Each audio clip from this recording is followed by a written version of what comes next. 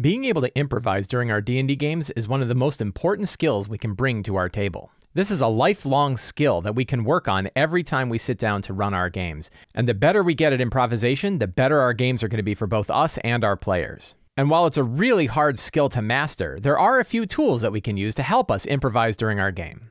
Today I'm going to talk about 7 different tools that we can use to help us improvise during our D&D games. Every time I talk to dungeon masters about the tools they use the most to improvise during their game, a list of names is the #1 tool on that list. Almost every DM has a list of names that they keep in front of them during their game so that anytime they need to improvise a monster's name or an NPC name, they have a name ready to go.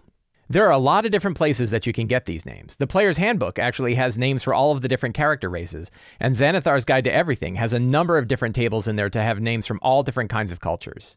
One of my favorite websites, Donjon, has an excellent random name generator that I use all the time. You can also use fantasy name generators or any number of different random name generators that you can find on the internet. Of course, I have my own random generator that I have up on Sly Flourish. You can use that. I also have random names that are inside the Lazy DM's workbook. Whatever source you use, having a list of names in front of you that you can use to generate names for NPCs or monsters or anything else that you need during the game is a really valuable improvisational tool that nearly every DM uses to help them improvise during the game. Writing down 10 secrets and clues that the characters might discover in the next game without defining where the characters will find those secrets and clues is a really powerful improvisational aid. This is such a powerhouse tool that I wrote an entire new book around that idea called Return of the Lazy Dungeon Master. It was the reason I wrote that book was to include this tip, and it's a really powerful idea. While you're preparing your game, you sit down and write down 10 things that the characters may discover in the next game. These could be information about them and their backgrounds. It could be elements of the story. It could be information about villains or anything else that's going on in the world that's of interest to the characters. But you don't define where the characters find these pieces of information. And instead, while you're running your game, the characters might discover them in many different ways. They might find a piece of lore by studying an ancient sword. They might discover this on the mosaic of a crumbling wall. They might learn it from an NPC at a bar. It doesn't matter where they learn it. What matters is we have a good list of specific things that characters can learn. It's a very powerful improvisational tool, and one that I highly recommend. #3, random tables are a fantastic way to shake our minds up and give us new ideas that we can drop right in our game that we never would have come up with on our own. The key idea here is to have the right random tables in front of you at any given time. When I wrote the Lazy DM's workbook, I wanted to have a focused set of random tables that helped you improvise directly during the game. Some of these tables include monuments, items, traps, town events, monsters, and big important things that you're going to drop into your game. If you have too many random tables, it's going to be hard to find the right random table for the moment and to roll on it and actually come up with something quickly. But too few random tables and you're going to end up running up with cliche ideas. So you want something right in the middle, not too deep into the details, but also not so vague that it's not actually useful for the table. There are many sources for these tables. The Dungeon Master's Guide and Xanathar's Guide to Everything both have excellent sets of random tables. I have an article called The Gems of the DMG, you'll find the link in the show notes below, that has what I think to be the most useful tables that exist inside the Dungeon Master's Guide. These would be good ones to bookmark, either physically or online, so that you have these tables on hand, and when you need them, when it comes time to improvise something during your game, you can pull up the right table, do a couple of quick rolls, and come up with something interesting. Now, along with random names, having portraits for NPCs can be a very powerful aid, both in person and online. My friend Joe at Inkwell Ideas has put together a bunch of different decks of NPC portraits. These have NPC details on one side, but more importantly, a good picture of the NPC on the other side. Having a couple of these decks on hand, again, both physically or virtually, is a great way for us to tie a face to a name anytime we're generating an NPC.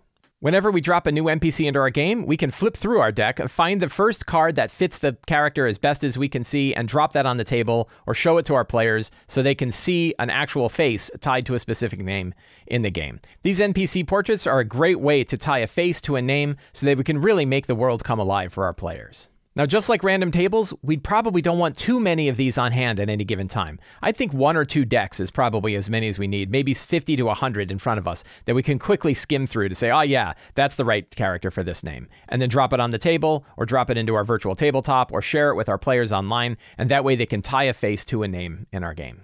Whether we're playing in person or online, it helps us to have a shared visual space where we can share images with the players, we can share maps, we can show tokens, we have some way to have a shared representation of a space or an area that occurs in the game.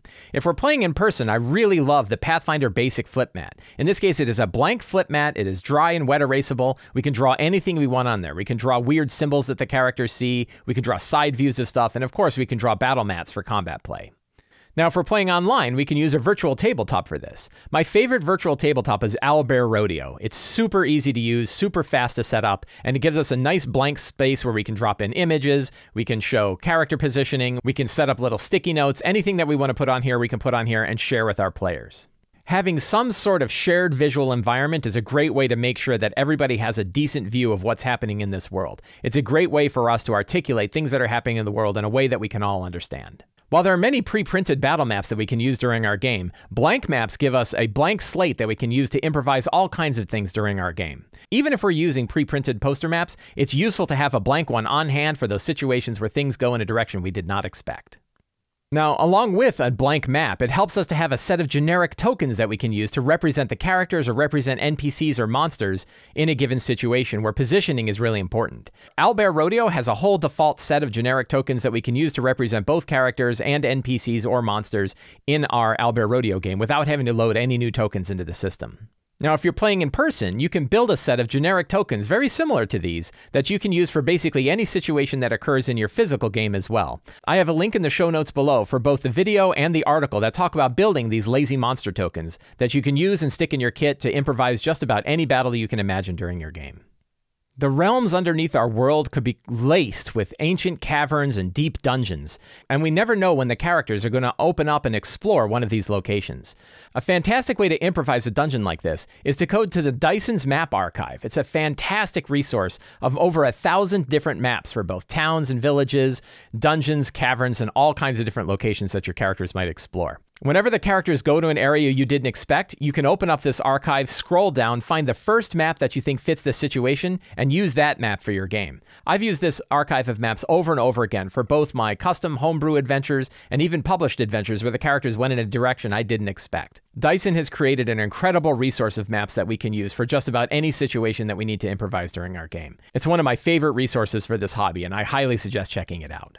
Now, while these maps work very well for virtual tabletop play, you can print these maps and use them at your physical table if you happen to be playing in person. You can either print out a small version of this map on a piece of paper or break it up into pieces and print it on a few different sheets of paper. You can also print it out as a blueprint at either FedEx or Staples or another printer like that. Blueprint printings are significantly cheaper than full-color printings. You can usually get a 24 by 36-inch map, a good-sized battle map, usually for under $10. Having such a tremendous archive of maps available to you is an incredibly powerful tool to help you build out your world very quickly and very easily in your game. I hope you found this video useful. If you did, you can help me out by subscribing to the Sly Flourish newsletter, supporting me directly on Patreon, picking up any of my books, or subscribing to my channel here on YouTube. Thank you very much and have a great day.